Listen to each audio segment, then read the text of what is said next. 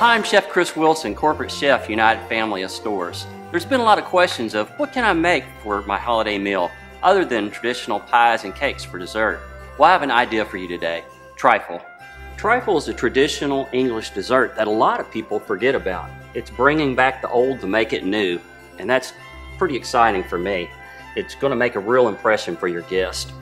The trifle consists of several components. Sponge cake, and you can see here I actually used a roll. I have a red velvet rolled cake and a pumpkin rolled cake here, which gives it a nice, interesting texture and look to the outside.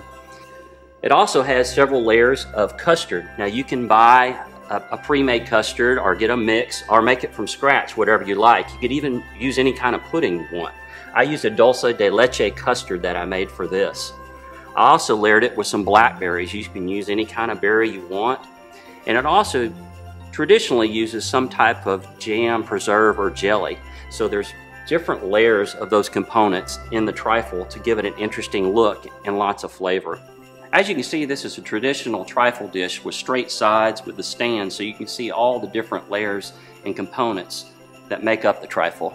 I think trifle will make a great impression on your guests for the holidays. These recipes and others are available on our website.